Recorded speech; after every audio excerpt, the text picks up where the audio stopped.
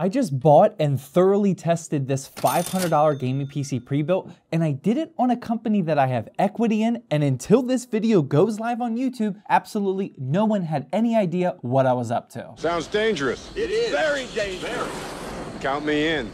I did have to somewhat reveal what I was up to when I found blood in the package for safety issues, but we'll talk about that later. Now, a video like this is certainly a bit controversial, and I have to start with some quick disclaimers because I need you to know that I'm going full out on this review and not holding anything back despite my position at Jawa. Now, for those of you that don't know, I have been working at Jawa for over a year now, and I'm now the head of growth, so I'm in charge of all marketing and content creation for the website and the company in general, and I do have some equity in the company. I would absolutely have a motive to turn this into a positive review no matter what, because I want Jawa to succeed and grow, but I'm honestly gonna put that aside for today and give you the most honest review, because at the end of the day, this really doesn't have anything to do with Jawa specifically. It's more so about the PC that I have here in front of me and the seller on Jawa that sold it to me. This is going to be extremely beneficial to those of you that are looking to jump into PC gaming with an ultra budget pre-built like this, and even for you experienced PC builders, because I'm gonna show you what I look for when I review a pre-built like this and provide you with solutions to the problems that I found with it, which I did find some. A video like this can help both types of people buy and sell gaming PCs and even save money when doing it. And speaking of saving some money, today's sponsor, the 1inch wallet, does literally exactly that, as it's a fast and secure non-custodial crypto wallet that you can download on both Apple and Android devices. Now, there's obviously a ton of varying opinions on crypto in general, but one thing I think we can all agree on is that if you do own crypto like I do,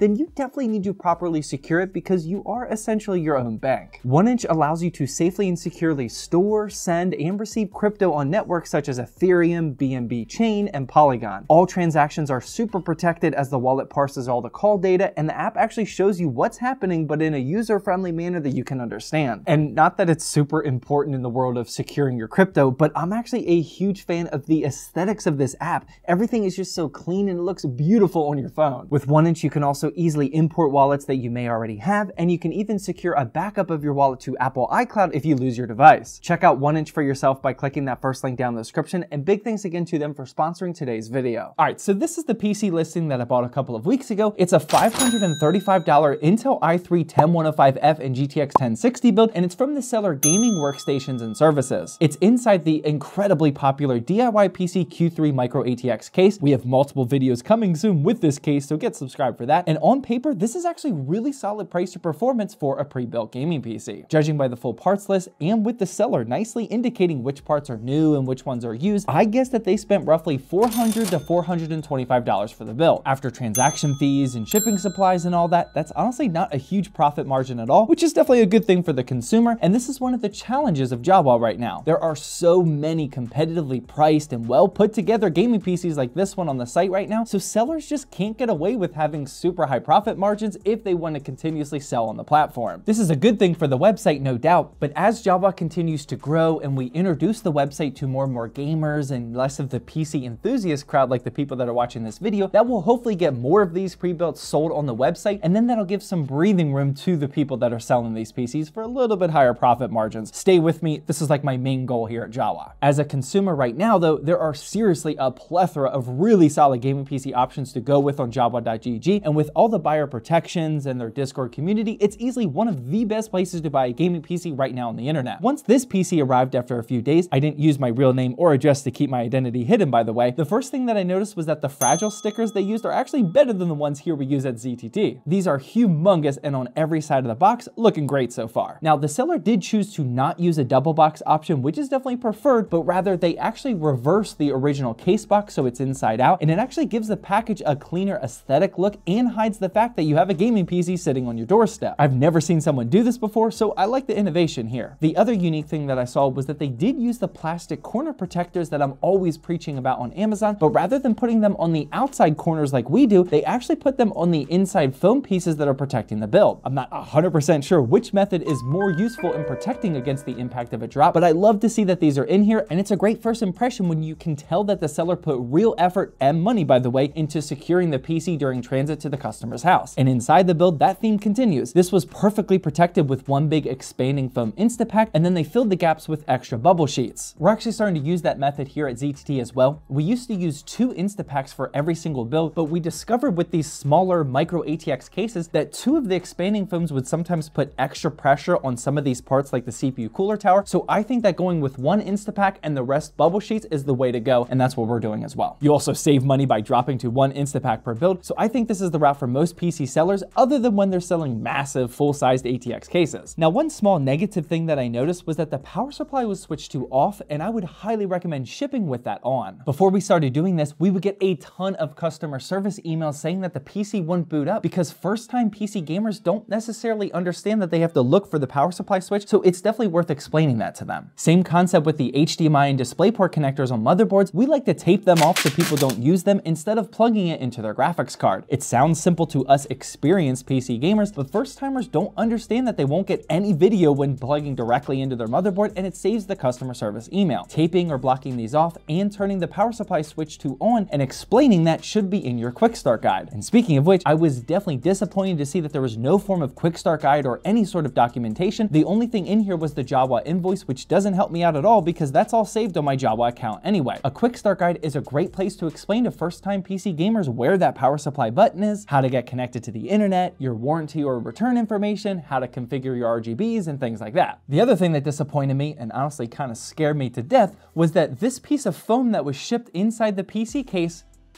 is covered in blood, or at least we thought it was blood. We had to get some clarification. Now, since shipping a blood-covered gaming PC would certainly instantly turn this review score down to a failed, I decided it was best to contact gaming workstations and services first and ask them if it was in fact blood or if it was something else, because you just never know these days. As a parent, for example, I have full sympathy for anyone that's trying to get something done next to their kids. Maybe they were building this PC and their kid was next to them using red color paint and they accidentally got it on here. I have no idea what happened. So without revealing my undercover review operation, I sent them a message and they quickly responded saying that they were so sorry and they must have used a piece of foam to clean the nozzle of a spray paint can when they were custom painting a GPU. The GPU looks pretty baller, by the way, not gonna lie, but this GPU isn't the one that's in my build, just for the record. This is definitely a tough one because I do genuinely believe them, and it's mostly because of this perfect circle pattern right here, which does look like a nozzle, but at the end of the day, this is still a huge screw up from the seller. Even if it's not blood, as a PC seller or seller of literally any product on the planet, you absolutely cannot ship your customer something which looks extremely similar to blood. It's just not a great look. The only thing that I'm thinking of when I see something like this is, first, how did this initially happen? But then also, how did they overlook this getting into the box that my PC came in? And then what else did they overlook when building my gaming PC? Let's find out. After the fake bloody unboxing process, I then did a full visual inspection on the PC to see what I could find. The first thing I noticed, hilarious that this is where my eyes went to first, by the way, was that there was a gray and white cable extension on the GPU, which looks great, but no extension was used on the motherboard's 8 and 24 pin cables. I've actually never seen someone do this before, but it was only then that I noticed that this is actually how the PC was listed on Jawa in the pictures, so the seller didn't do actually anything technically wrong, but I'm not 100% sure why they're doing this. I guess if you can find just these 8-pin connectors instead of the full extension kit, then you could save a little bit of profit on that, but in my opinion, that's not worth doing at all. I've always said that aesthetics will help sell gaming PCs, and it's worth the slightly lower profits, so I personally would have liked to see all of the extensions, but again, the seller clearly showed this in the pictures. I must have just missed it. Everything else inside the build looks great though, and I was very impressed with the cable management and overall aesthetics of the build, especially for the budget price. The cables were all tightly pulled and organized in the 2-chamber design in the back and looks professionally built. The only thing I was really questioning was the power supply, and honestly, I can't figure out if it's a perfectly acceptable for this build Tier C RAID Max Cobra power, or if it's a Tier E, aka avoid at all cost unit. The reason why I'm confused is because on the PSU tier list, the Tier C Gold certified product says 850 watts or more, but ours is only 800 watts. The only other Cobra power unit on here isn't the one that we have listed, which is at Tier E, so ours isn't really shown on this list. The other reason why this is concerning is because the seller listed that this is a used power supply, so this becomes even a bit more risky. Now, us experienced PC flippers already know that the power supply market is just awful right now, so no matter what, for a $500 pre-built, you're extremely limited with your options right now. I don't necessarily recommend someone buying and selling a gaming PC with a used power supply, but I'm not 100% against it either in today's market at this price range. If someone can provide clarification on this model specifically in the comment section though, that would be much appreciated. I'll heart that comment so everyone can see it. And speaking of the comment section, just like I did with my last Undercover review where I bought a Toasty Bros PC, I'm gonna pin the comment down below if gaming workstations and services decide to comment on this video at all. That way it doesn't get lost and you can see their exact rebuttal, feedback, or whatever else they have to say about my review. Again, that'll be pinned down below. Last time the Toasty Bros actually dropped you all a little discount code, which was a nice touch, so make sure you head down there to see what they say. Moving on though, it's time to boot up the PC and see what we're dealing with finally. The first thing during our initial boot up phase that we noticed is that the seller decided to configure the PC with sysprep, and this makes it so that whenever the customer first fires up the PC, they'll have to go through the initial Windows setup. Sorry, I forgot to record this part. If you bought a laptop from somewhere like Best Buy, this is actually how you would see that laptop for the first time. You'll have to go through all of those annoying Windows prompts and create a user and all that. So I'm not 100% against it, but there are some problems when you configure a PC like this. With sysprep, the seller loses a bit of control as to how the PC will be configured for the customer, and since a lot of pre-built customers are people that aren't too savvy with gaming PCs, this is why I personally don't go down this route. For our builds on zttbuilds.com, we like to get the operating system fully configured and ready to go with all the latest drivers, Windows updates, and any RGB software that the customer may need. With this method, I 100% know that the PC is game ready, and I know they won't have any issues at all. We actually ran into a somewhat major issue with our build because of this. Our LAN and Ethernet driver wasn't actually installed when it arrived, and without having built-in Wi-Fi on the motherboard, we actually couldn't connect to the internet at all when we got this PC. Now, here in the studio, we obviously know that we can use one of these USB to Ethernet adapters or use a USB Wi-Fi dongle, but again, an inexperienced first-time PC gamer won't know what to do in this situation. You can also chalk this up as another reason to include a quick start guide. After that issue was addressed and we got it installed, we booted up to the BIOS and noticed that the BIOS version wasn't updated at all either. This is something that I recommend all PC flippers do with every single build, because new BIOS updates will allow the customer to upgrade to a newer CPU generation sometimes, like with our build today, and sometimes they also include performance and stability tweaks and fixes. As a PC gamer, we don't necessarily need to update our BIOS every single version all the time, but as a PC seller, you absolutely should update that BIOS before you sell the PC. Other than that though, everything else was smooth sailing and I like what I see. We fully stress tested the entire rig, and temperature-wise, everything stayed nice and chilly. The GPU only ever got up to a nice 69 degrees, and the Intel i3-10105F only ever got up to 62. For performance, everything looked great as an ultra-budget pre-built gaming PC, and we got good enough numbers for someone that's looking to jump into PC gaming on a budget. In Call of Duty Modern Warfare 2 using 1080p in minimum settings, but with a 90% resolution scale, we got an average of 64 FPS. Fortnite in 1080p Pro settings got a very solid 155 FPS, so you definitely could still utilize a higher refresh rate monitor with this build. Rust in 1080p medium settings got 80 FPS, but excuse the poor gameplay, no one here in the studio plays this game. And even Hogwarts Legacy, which is a tough one to run, got 67 FPS in 1080p with low settings. And just like normal, we ran a couple of 3D Mark's Time Spy runs and we got a score of 4,102, which calculates out to a pretty solid price to performance, especially for a pre-built. Here's the rest of the games that we ran, and again, we just got very solid numbers around the 1080p medium range mark. The Intel i3-10105F and GTX 1060 can definitely still kick it in 2023. However, the one thing you gotta realize is that these 3GB of VRAM are definitely becoming obsolete, and it's just not gonna last much longer even in 1080p. So many games these days are utilizing more and more VRAM even in 1080p, so this isn't the type of build that you'll buy and it'll last for years and years, but that's not really the intention with such a budget price. The 1080p gaming experience is great right now, and that's all that matters sometimes when you're limited on your budget. Overall, despite the few shortcomings that I explained in depth, the overall purchase of this build is still pretty solid, and I would recommend this seller if you're hunting for a PC on Jawa, but I would like to see some improvements from the seller and maybe some of you PC flippers watching this video. The first impression when unboxing the build is super important, so please make sure everything is clean and blood-free inside the box. A quick start guide along with turning on the power supply button and blocking off the motherboard's video ports will cut down on customer issues, and updating your BIOS before shipping the PC is mandatory in my book. I did really enjoy the price to performance and minimal upcharge on this PC though. It performed great with no real issues in terms of the gaming experience out of the box. And this seller also has an absolute ton of options always available on Jawa. They've got you covered no matter what your budget is. And as a reminder, be sure to check out the pinned comment down below to see if Gaming Workstations and Services has any feedback for me or explanations as to why they did anything. And for everyone else, drop a comment down below about which seller on Jawa or just website in general you want to see me review next. I'm actually really liking these Undercover videos, so I want to keep making them. And as a shameless plug, I will be selling this PC over on my website just like we do with every build that gets featured in a video. We'll be selling this one for probably just like 300 bucks or so on my next July 1st restock. And if you can't wait for that, we do always have our restock builds available, and those all actually just got freshly updated with a new version and higher end performance performance parts, and we didn't raise our prices at all. And if you want to see my last Undercover video where I did the same exact thing but with a Toasty Bros PC, then feel free to click the video that's on the screen now.